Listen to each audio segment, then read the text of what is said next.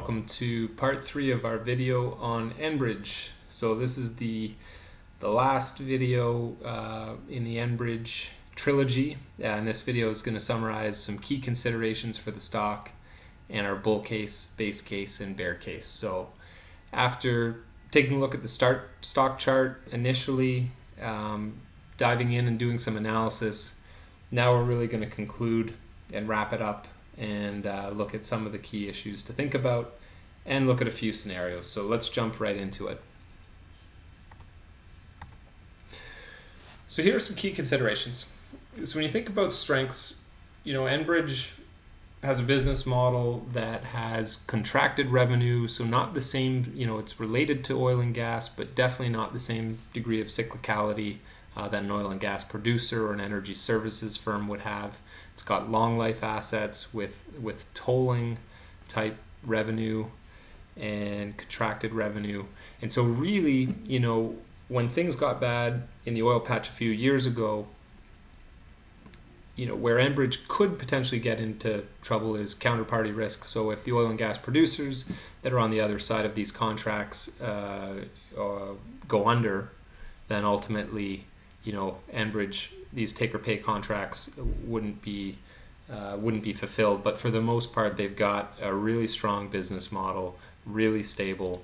And if we move into our second key strength, we've got rising oil and gas demand. And we'll jump over to the risks in a second around potentially reduction in oil and gas demand over time. But right now, global oil and gas demand continues to rise. And of course, there's a question of supply-demand imbalance, and that will have prices fluctuate over time. But in the current environment, oil and gas demand continues to rise, and there's obviously a definite need to try and transport that oil and gas, particularly in Canada and US where Enbridge operates. A lot of crude is being transported by rail right now because there just simply is not enough pipeline capacity. And another key strength is, Enbridge has a strong dividend growth track record going back many, many years, and it's in double digits per year. So I think if you've held Enbridge for the last 10, 15, 20 years, every year you're getting on average a 10+% dividend increase, and that's driven huge shareholder value over time. Now, if we look at some of the risks, as we talked about just a little bit earlier, reduction in oil and gas demand over time, particularly high-cost oil sands crude. And so, some of Enbridge's pipelines have really benefited by the increase in oil sands activity in recent years. If oil and gas demand reduced, and we're talking, this is very long-term risk here, but if you're a believer in electric vehicles, if you're a believer in the world moving more and more towards renewable energy, which I think will be the case, it's just a question of how quickly and to what degree this happens. But this is a risk in the long term, and just recognizing particularly some of Enbridge's assets are lined up with some higher cost oil production jurisdictions that if this were to happen, this could dampen demand. So in our analysis piece, we talked about Enbridge's main line having record volumes and throughput. If this were to come to pass, you could potentially see some of Enbridge's pipelines operating nowhere close to capacity, and that would be a drain on results. Leverage, of course, $60 billion plus in debt on the balance sheet, and that has investors concerned, particularly given the growth pipeline of projects that they have on the go as well. So it's not just they've got $60 billion of debt after the Spectra acquisition, and now we're going to be gushing free cash flow and paying that down aggressively over time. We're trying to bring leverage in line and at the same time fund the biggest growth pipeline of growth projects in the company's history. And we're trying to do all that while growing the dividend. And so it's a tricky balance for Enbridge.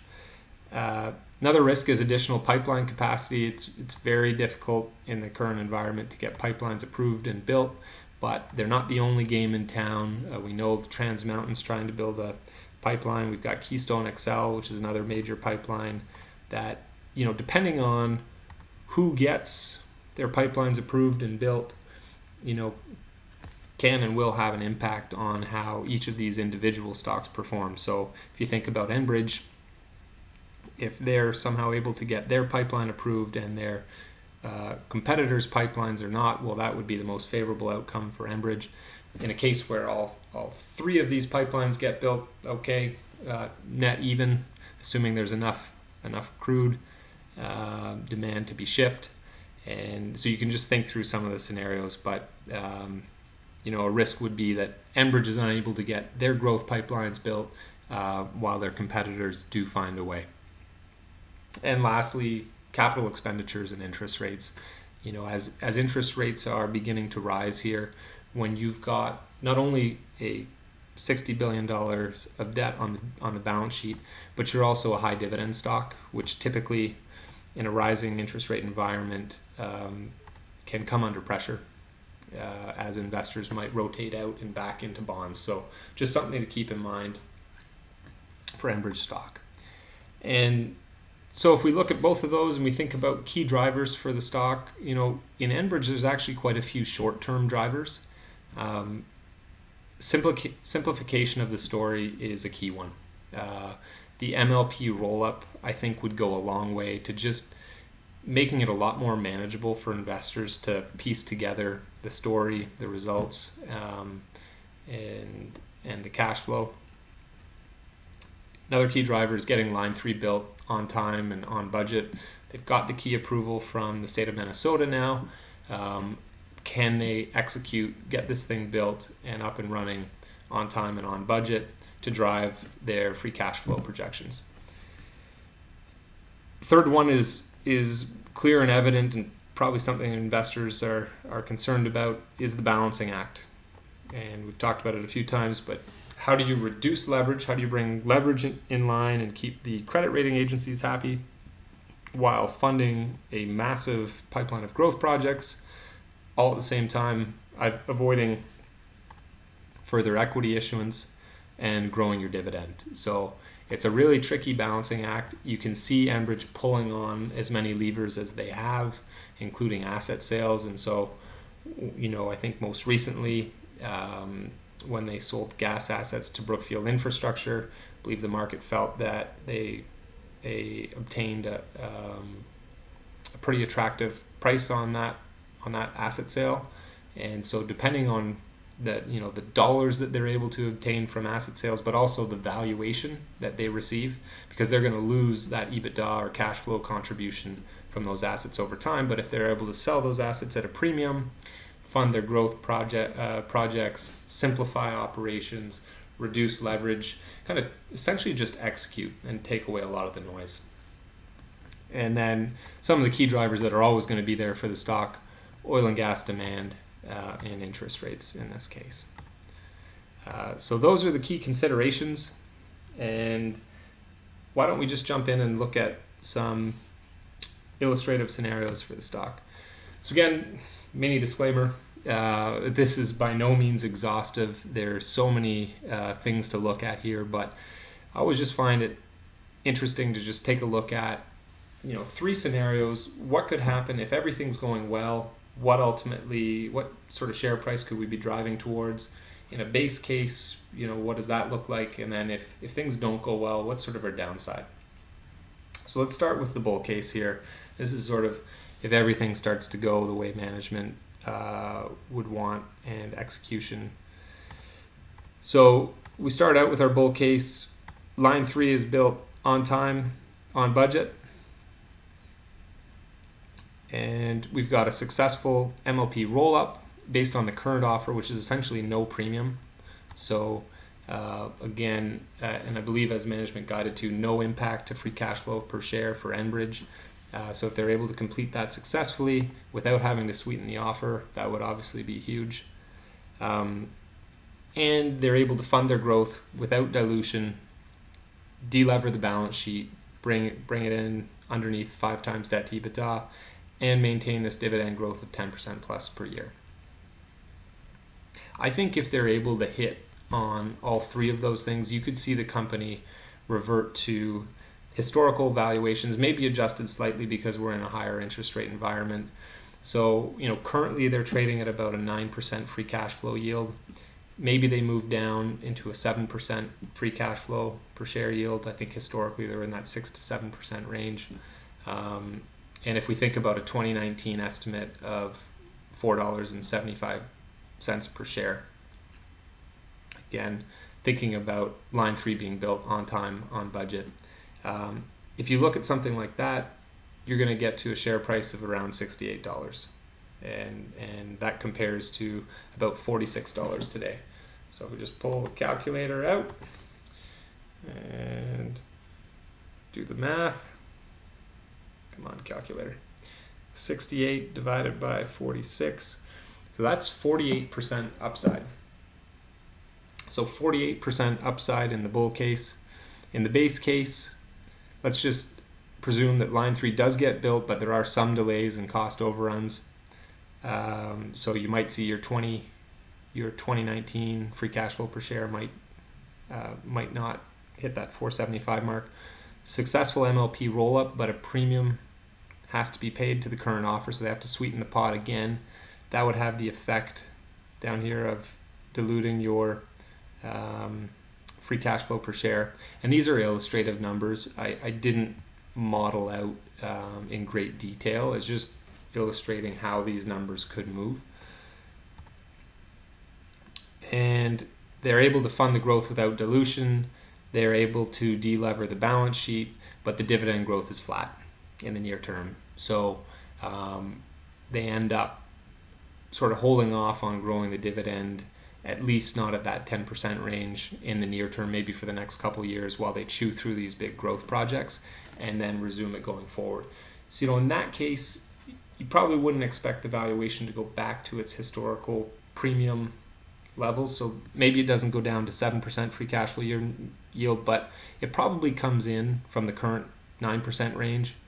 And so assuming an 8% free cash flow yield and a 2019 estimated free cash flow of $4.25, that gets you to implied share price of 53. So $53 again divided by 46. That's 15%.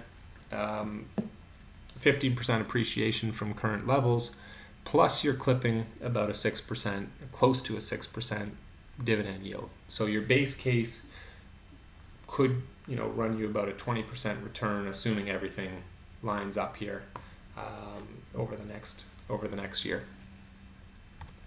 Lastly, bear case. So if things aren't going according to plan, significant line 3 delays, ultimately a true bear case is it doesn't ultimately happen, but let's just assume it's significant line 3 delays, unsuccessful in the MLP roll-up. That I would find hard to believe. I think they're going to get it done. It's really a question of, is there added dilution necessary? So is their free cash flow per share number at Enbridge going to take a hit in the short term just to get that deal done? So I'd put this one as unlikely.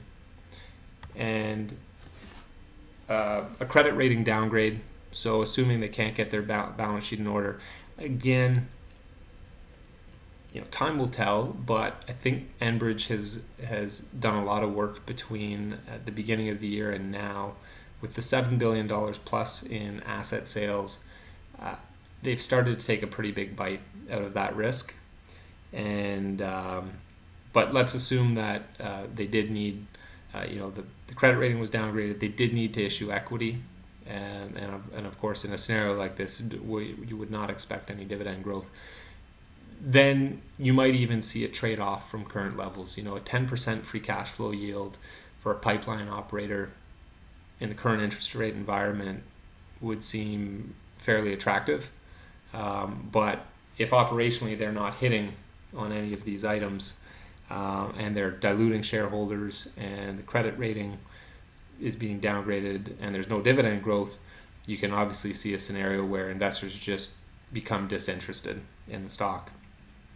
And maybe it's a 10% free cash flow yield on the 2019 estimates of $4 a share, which again would be a step back from what they're guiding to in 2018 of $4.30. So you'd essentially have a company that in 2017 free cash flow per share declined. In 2018 it rebounded, and then in 2019 it declined again. So you'd have a little bit of a muddied growth trajectory, and that of course would imply, I don't even need my calculator for this one, $4 of free cash flow per share, 10% yield would imply a share price of about $40. So at a current share price of $46, that's actually not significant downside, plus you're clipping a 6% coupon. So I think for value investors, that's probably what's got some value investors interested in the story here. It's one of the reasons why I wanted to research this name and go through it in detail, is just to see, I mean, of course, in any bear scenario, it can get a lot worse than what we've presented here. And you could definitely see in a bear case that's significantly worse than what we've presented, of course, all bets are off. But, thinking through it, the bear case, there's pretty decent downside protection here based on current valuations, and I think that a lot of the noise is already baked into the stock price. So those are the three scenarios. In the bull case, could get close to $70 a share. Base case, a little bit above 50, about a 15% appreciation from where it is today. And in the bear case, downside of about $6 a share down to 40. So that's it. Let me know what you think. Which scenario do you think is the most likely? Have I missed anything, or do you have a different take? Hopefully you've enjoyed the segment on Enbridge. If you liked the video, please hit the thumbs up, subscribe to Ostrich Investing, and check us out at our website or on Twitter. Until next time, happy investing, and please don't bury your head in the sand.